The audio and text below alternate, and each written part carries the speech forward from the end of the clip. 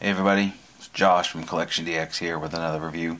This time it is the Star Wars Revo R2-D2. That's the Star Wars Revoltech R2-D2, made by Kaiyodo in collaboration with Figure Complex. So here you can see the box. It's very large compared to what you think you're going to get. Maybe there's some accessories or stands. I just don't know yet. We'll see. Back has nice pictures of the finished figure. By all accounts, so far it looks really nice. So let's tear into this bad boy and see what we got.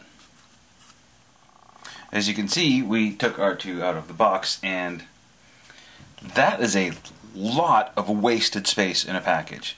There are no accessories. There is no stand. You get R2 and the wheeled base. That is it. Not much else to speak of. There's no instructions sheet. There's no... That's it. That's what you got. So here we have the Revoltech R2-D2. And for comparison's sake, here is a vintage R2-D2. And for no reason whatsoever, there's that thing. Right, so it's a Revoltech.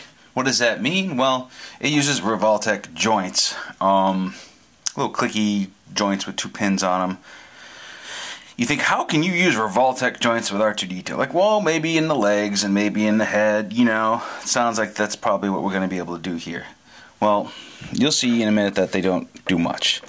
So first we see that we have a removable center foot. Well, you think, hey, that could be a Revoltech joint. It's not. Alright, so R2-D2 looks good. No wheels on the feet. Head turns. A nice little feature here is when you rotate the eye here, it changes colors from blue to red. The dome rotates, and it's removable. As you can see, it is hollow, and once again, this is a Revoltech pin, but it is not a Revoltech joint. Okay, so you have some movement like that. You have some leg movement here, and you can see how easily that came out. Here is an honest-to-goodness Revoltech joint. There's one of those in each leg, but surprisingly, not in there.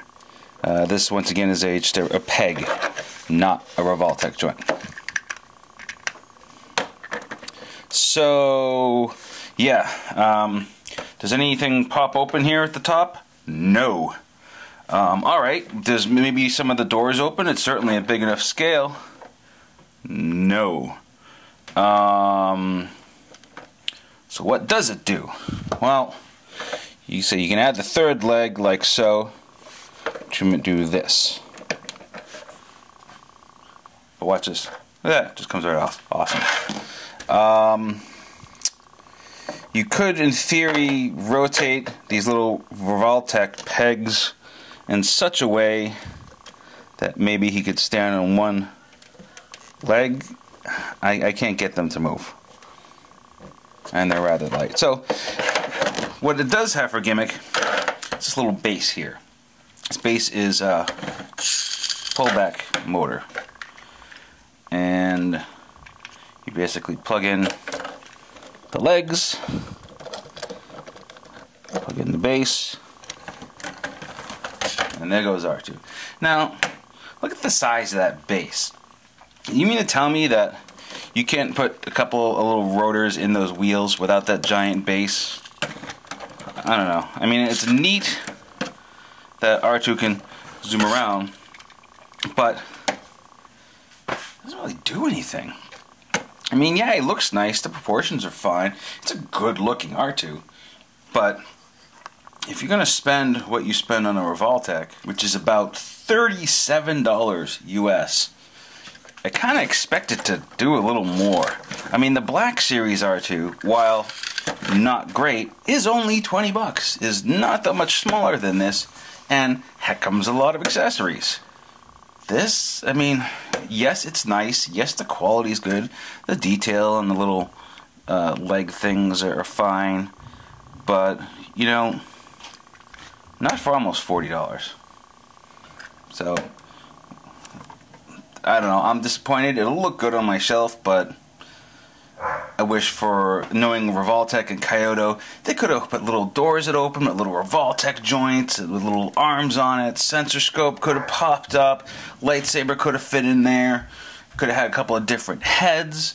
You know, if you didn't want to build in the lightsaber feature, you could have put some electronics in there. A couple of watch batteries and a switch to make the eyes light up and make a little noise. You could have pulled that shit off for $40, no problem. But instead, we get a giant box with a very basic R2, which, like I said, will look fine on your shelf if you're just going to put it up and let it stand there, but there are much better options out there for you. It's Josh from CollectionDX. See you next time.